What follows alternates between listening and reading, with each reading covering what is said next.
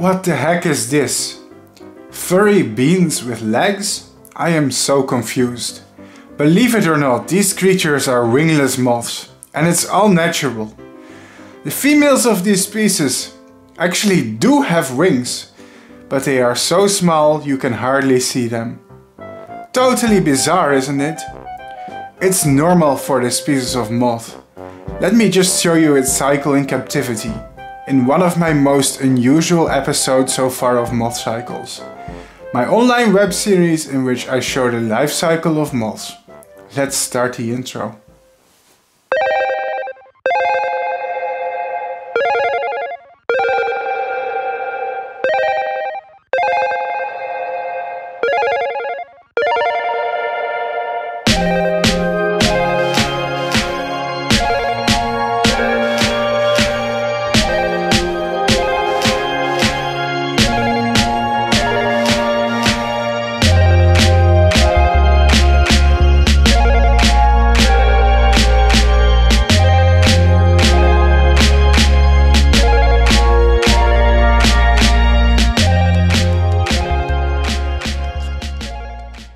This episode, as usual, starts with babies. These are extremely tiny caterpillars and babies of the Scarce Vapourer Moth, Telochurus recens. In captivity they can eat just about anything, but I chose to use sweet gum or liquid amber, and perhaps these tiny babies are going to be one of the strangest life cycles I've shown you so far. The first insides of this insect are hairy and rather reddish. I raised them in the plastic boxes I use for all my caterpillar species. Vapourer moths are super interesting. I believe about 100 species are documented to science. Although recently the genus Orgyia was split into other genera like Telochurus.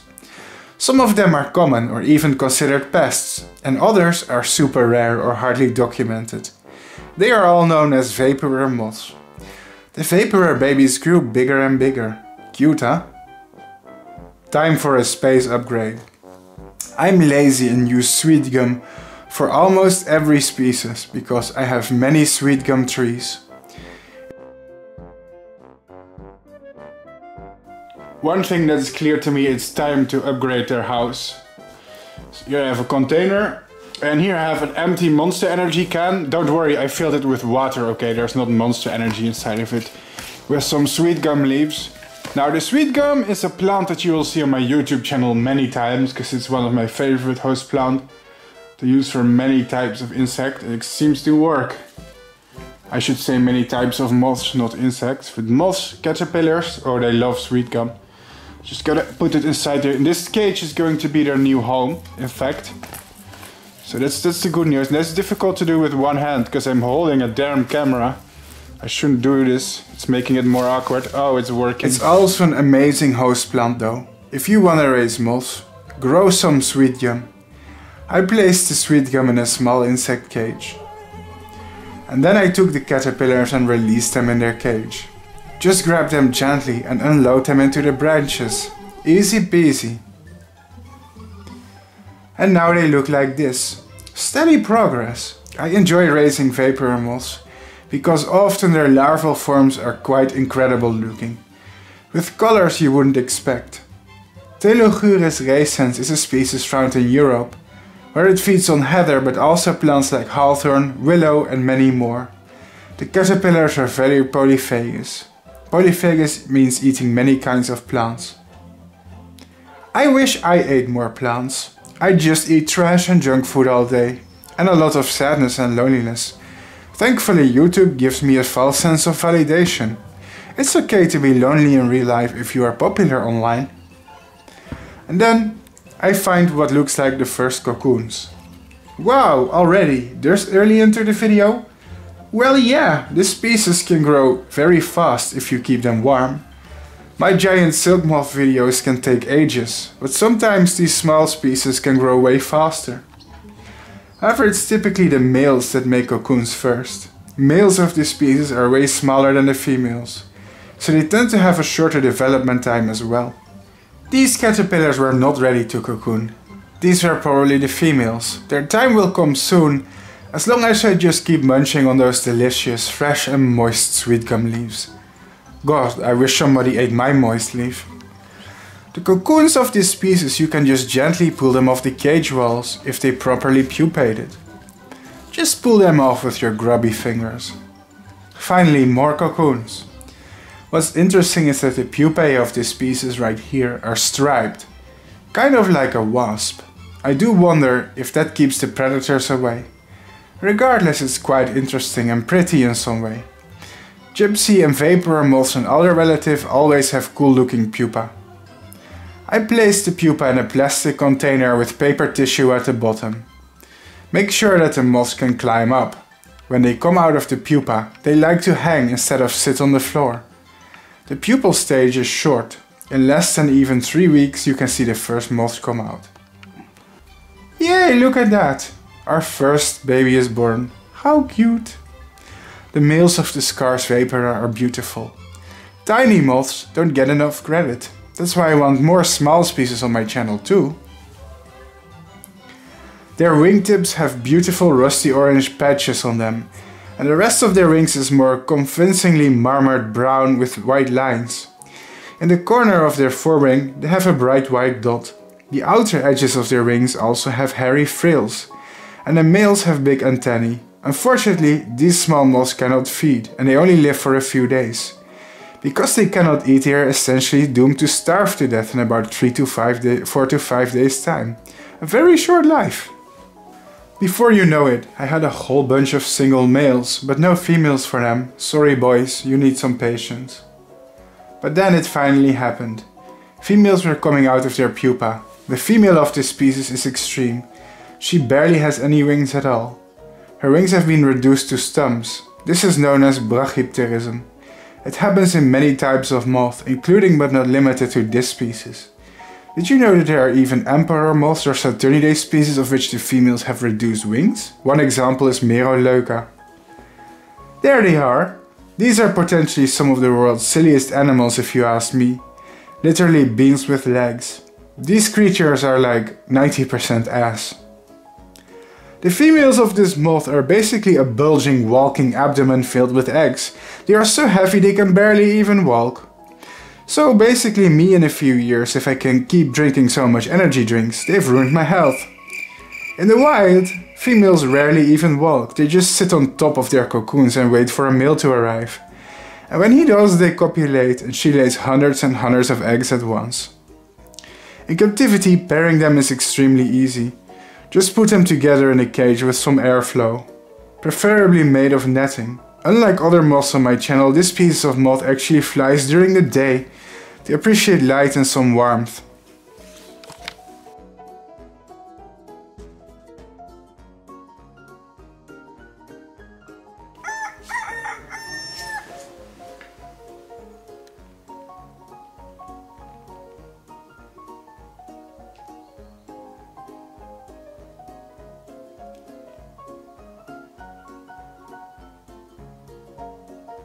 This is what a pairing looks like. The male and female here are coupled up. This can last several hours. Important is not to disturb them during this process. I know that in some of my YouTube videos I touch moths that are pairing. In reality this is not a good idea. It can disturb the pairing, but today I let them finish their business. It's honestly the nice thing to do. After pairing, the female will kind of deflate like a balloon, laying a ridiculous mountain of eggs for such a tiny moth. Oh, and they cover them with body hairs too, so the eggs are protected from enemies.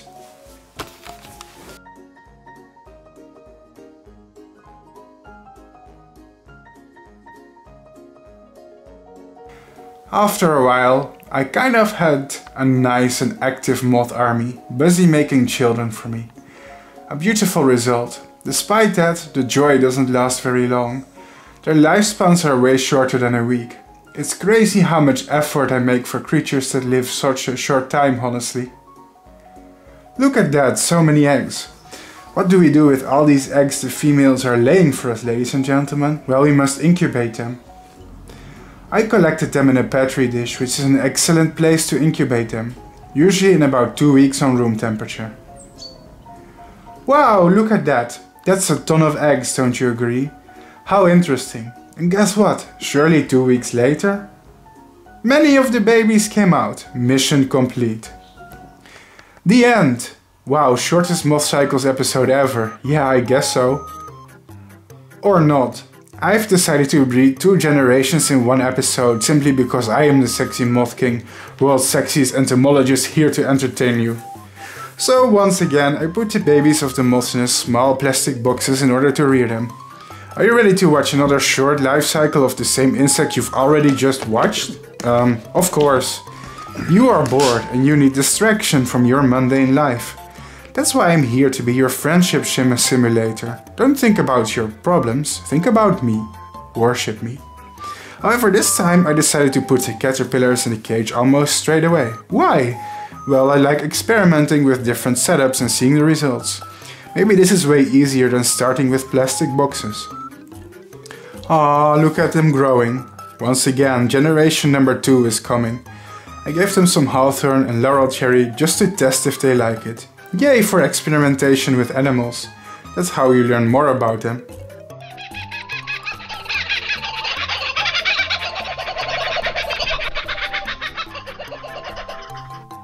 Who the hell makes these sound effects?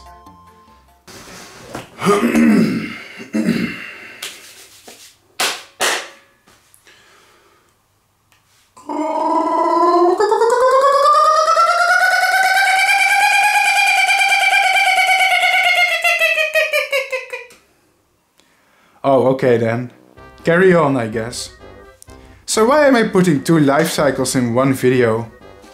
Well, MothCycles is a special series on my channel and I want the episodes to be very long, for the most hardcore moths fans. For casual viewers I have short videos too.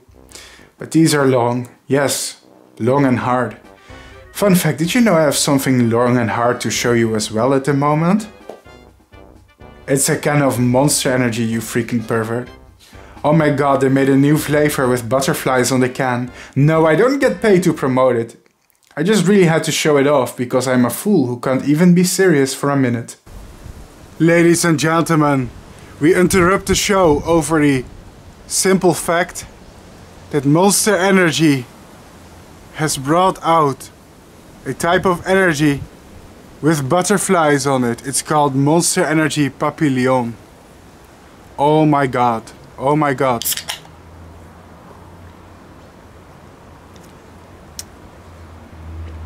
Wow, it's pretty good too. Peach flavor. That's what I'm tasting. Finally. I'm extra powerful because these 2 things have combined. Butterflies and moths. And Monster Energy. Was this really necessary to put in my episode? The answer is yes, this is super important.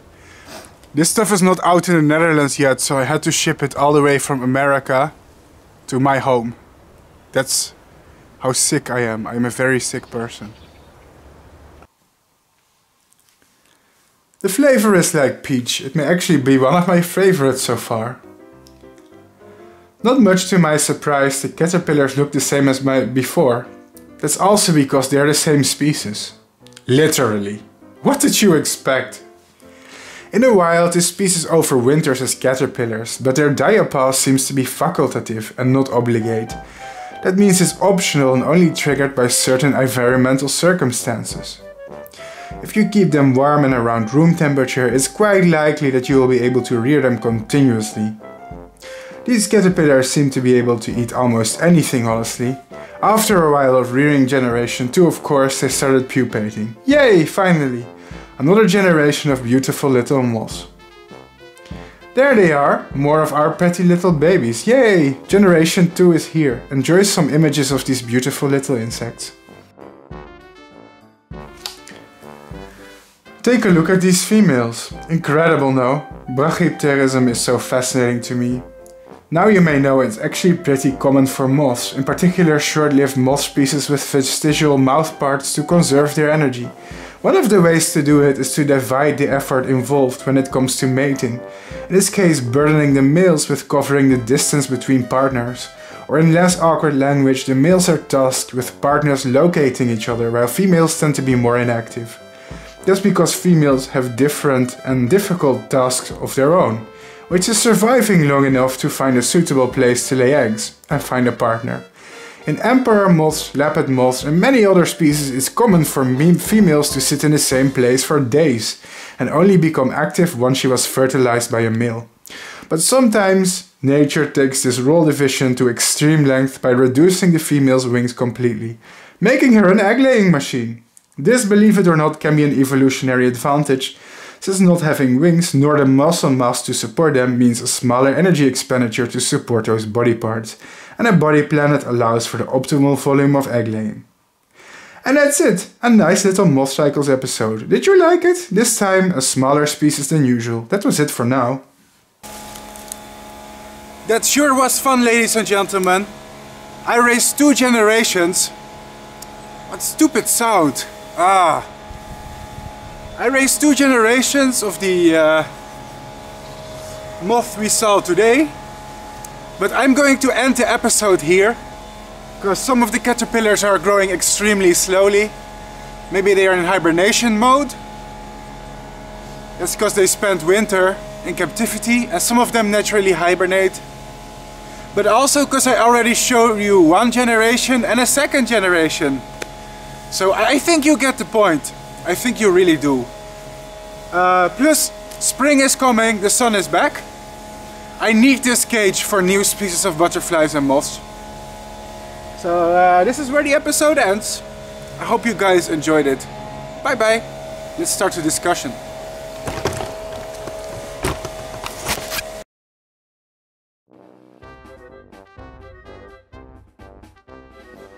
Telochurus recens, or formerly Orgyia recens, is one of the many species of vapourer moths across the world. This interesting little species deserves some of our attention today, so let's talk about it. This presentation uses copyrighted photos and illustrations, which I am allowed to do under the Fair Use law, which allows me to use these images in a transformative and educational way. This video is demonetized and I gain nothing from doing this, and for non-commercial purposes, the Fair Use law allows me to use these materials. Are you the photographer or the creator of one of the pictures I used in this presentation?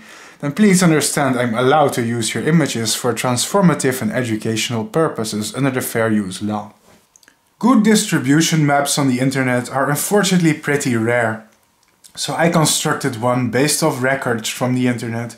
Please keep in mind this is an unprofessionally made distribution map made in Microsoft Paint in a few minutes time. It does not 100% accurately portray their range, but instead it is a rough caricature of their range. It's partially accurate but not very scientific.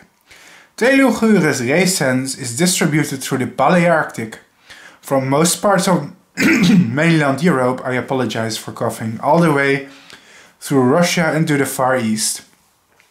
In Europe, they were reported in Austria, Belarus, Belgium, Bosnia and Herzegovina, the British Isles, France, Germany, Denmark, Spain, Italy, Corsica, Latvia, Lithuania, Luxembourg, the Netherlands, Poland, Portugal, Russia, Romania, Slovakia, Slovenia, Ukraine, Finland, France, Croatia, the Czech Republic, Switzerland, Sweden, Estonia and Yugoslavia.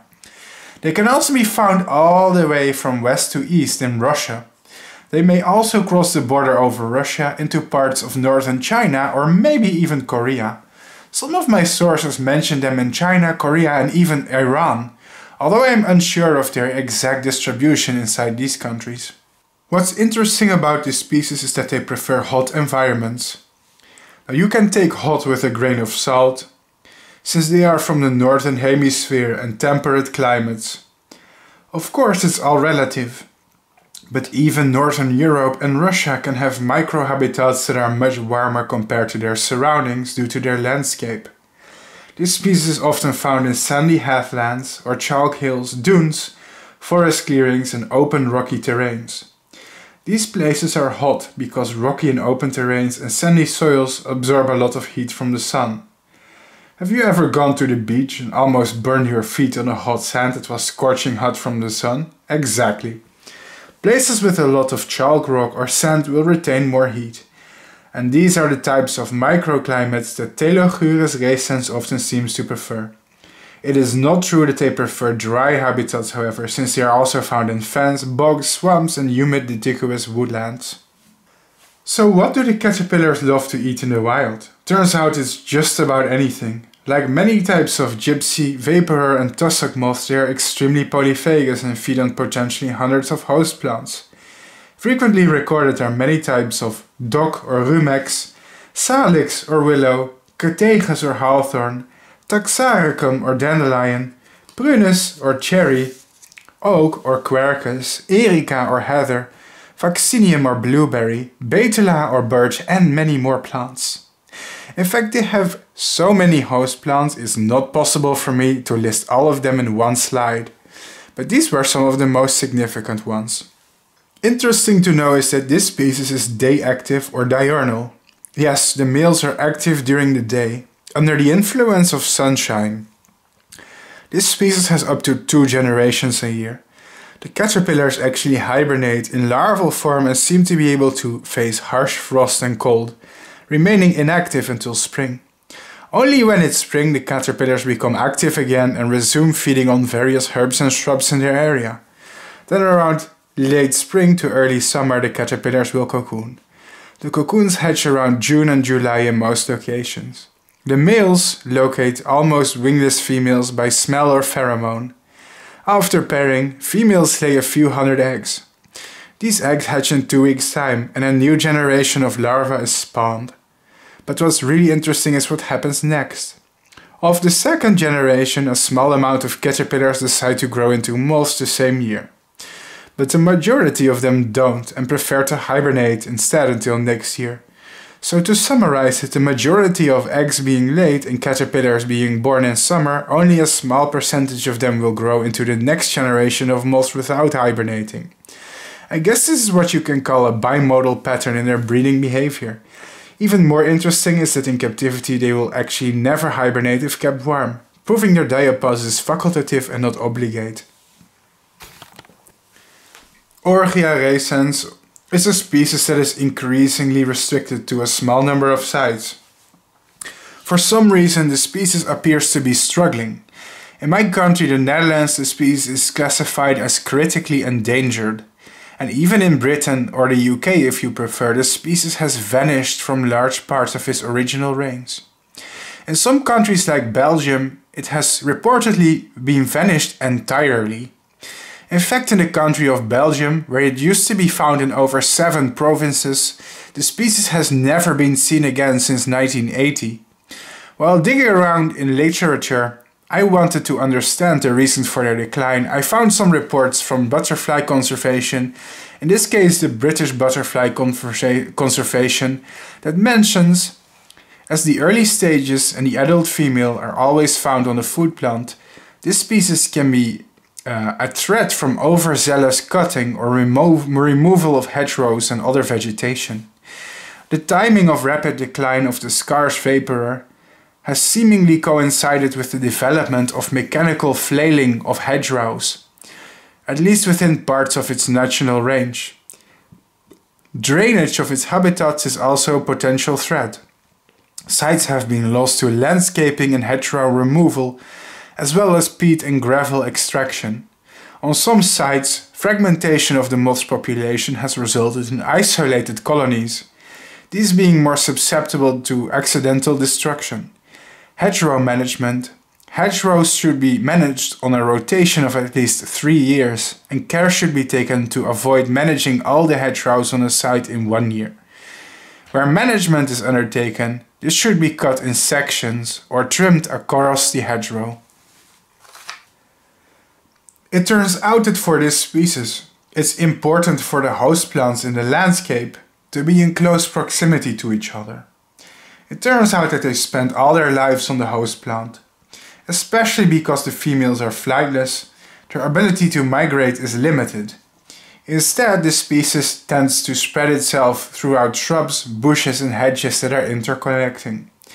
They kind of spread directly from plant to plant if you think about it. However, the way humans like to manage the landscape is changing. For example, in agricultural pastures, it's less popular to keep shrub, trees and hedges around. Often flat pastures are on the increase. While it may be more beneficial for farmers, this is bad news for many species of moths and butterflies that survived in this type of vegetation. No trees and bushes means no space for all the animals and plants. If we change the way we plan our landscape, we can save species like Telochurus recens from extinction. One good way would be for farmers to return hedgerows to their pastures and farmland, to allow for more interconnected spaces with trees and shrubs that provide shelters and pathways to many animals, including but not limited to butterflies and moths. Removing vegetation from the landscape is often detrimental. Meet Aporia categi, the black-veined white, one of the biggest spirit butterflies found in Europe. Since 1925, this species has vanished and was never seen again in the British Isles. In my country, the Netherlands, the species used to be common but went completely extinct and hasn't been recorded since 1975. And the reason? The removal of hedgerows. This species laid their eggs mainly on categus or hawthorn. The removal of hedgerows from the landscape had devastating effects, such as their extinction from large parts of their range. The good news is that the species is not entirely extinct and is still common in some parts of Europe, such as Poland, parts of France and more, so there is a chance for recovery or reintroduction. But this will likely never happen if we stop the habitat degradation that allows this to happen. Yes, hedgerows are important for many butterflies and moths. Unfortunately, tiny moth species receive way less attention than big and showy species of butterflies. When it comes to conservation, species like Telochurus recens are often ignored, overlooked and hardly cared about. And that's a shame. I do hope this little YouTube episode will spread awareness about this wonderful but threatened species and inspires biologists to talk about them when it's relevant. I hope this species will not go extinct in most of Europe where it's rapidly declining. Something needs to be done. Something should be done about them being fragmented into tiny, vulnerable and isolated populations. The good news is that the species is found in vast areas of Russia, some of which are more untouched when it comes to vegetation. So if the species rapidly declines in Europe, they may always be pushed back into the eastern part of its range. But from a conservation perspective, their decline should be reason for concern for such a wonderful little moth. Brachypterism, or more frequently brachyptery, is an anatomical condition in which an animal has very reduced wings. Such animals or their wings may be described as brachypterous. Brachypterous wings are generally not functional as organs of flight and often seem to be totally functionless and vestigial. In moths, this phenomenon looks unusual, because in our mind we are used to the mental image of moths having functional wings. However, in reality there are examples of brachyptery in numerous families of moths. Even large ones such as Lasiocampidae or leopard moths, or even a number of Saturnidae females or emperor moths, geometric moths or loopers, arctinae or tiger moths and many more. Amazingly, it even happens in some species of butterflies. In several species of butterfly, in the genus Redonda for example, the females have wings that are so small that she is unable to fly.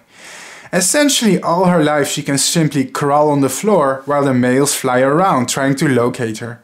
It may blow your mind to imagine butterflies that have lost their ability to fly. But it's not surprising if you think about how often it happens in over 35 families of Lepidopterans. Why are some females of butterflies and moths reduced to a walking abdomen? It's simply an evolutionary trade-off between flight capability and reproduction.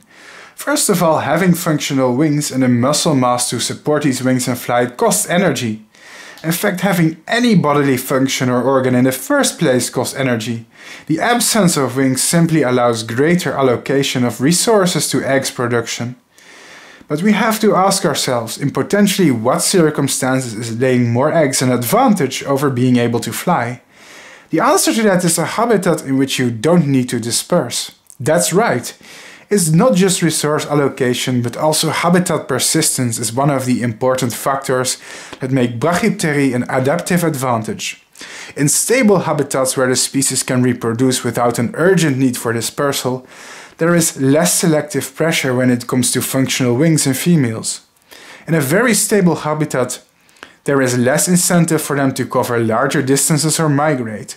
Sacrificing flight capability for a higher reproductive rate and better resource allocation towards egg laying may make more sense.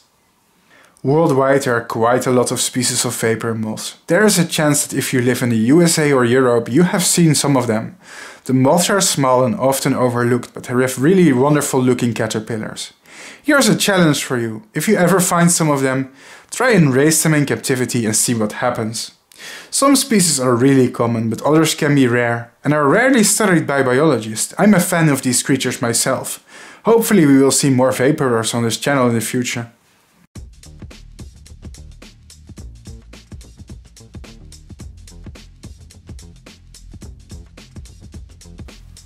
You don't have to give me anything.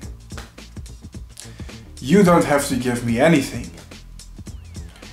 You don't have to give me anything. I appreciate you for simply being here and enjoying my videos. That means a lot to me.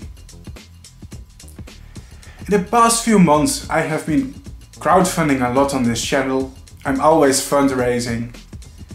And the only reason I do that is because I'm demonetized and it's simply how I survive, how this channel survives. But I think sometimes it's important to take a break, to not always ask people for more and more, but also to stop and smell the roses. And I just want to take this moment to say that all of you guys really have my gratitude for being here, for watching my videos, for commenting on my videos. And I also want you to know that I appreciate everybody who watches this channel. You really don't have to give me anything in order for me to appreciate you. This channel has changed my life radically. And I'm not just talking about money. I'm also talking in terms of things like friendship. I've met so many new people through this channel. I've made so many new friends through this channel. I have my own community with people I talk to every day. And I think these kind of friendships are worth more than money. And I just want you guys to know that I appreciate each and every one of you. Collectively, all of you have changed my life for the better. I feel like I am a more confident person. I feel like I am a more social person. I feel very loved because of all of you, because of your nice comments, your supportive comments on this channel. And it doesn't have to cost you any money. And I just wanted to get this across because lately, the thing is that it's hard to always be occupied with the crowdfunding. It gets tiresome, it's kind of annoying. I wish I didn't have to do it myself. And that's just the result of me being demonetized. But I don't want to be that guy who is never satiated or never satisfied with what he has, because let me tell you, I generally have a lot. You guys are already giving me a lot, and you don't necessarily have to give me more. The only reason I'm doing that is because I'm ambitious. I'm always trying to grow the channel bigger. And for that, it's very simple. For that, I require budget. But I just wanted to say to all of you guys that really you don't have to give me money for me to appreciate you and the fact that you are here. People liking my videos, people commenting under my videos, but simply people engaging with me, having fun with me, sharing enjoyment, sharing the entertainment and our passion for nature, and seeing some of the crazy things I upload on my channel sometimes to have a laugh. To me, that's really valuable, and I wouldn't change that for anything in the world.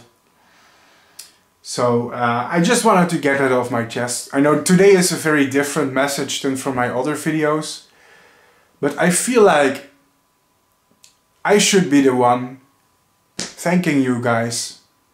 And I'm really happy for, the amount of support that I already have. It's really amazing. And I never want to give anyone the impression that it's not enough for me, or that I always need more and more. What I have is already enough, believe me, it really is. So, and yeah, that's really what I want to say today. Thank you guys for being here. Thank you for changing me. Thank you for supporting and encouraging me to open up, to be myself. I would never have thought that I would have this community full of people that are engaging with me on a daily basis. It's really crazy. Like 5-6 years ago, I was this lonely kid on the internet with a camera that's really into moths, and I still am. I'm still that enthusiastic kid. I'm no longer that lonely kid, because I don't really feel lonely at all, thanks to you guys. So, and I feel like this is the start of a big movement, you know. Insects, we really need more people to care about insects. In a world where insects are declining so much species going extinct, being threatened.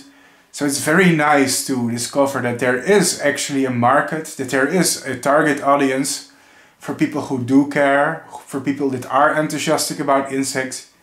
It makes me feel less alone, and it gives me hope. It gives me hope because apparently there are thousands of other people like me. And I would never have imagined that, and that is also really valuable. That's really my message for today.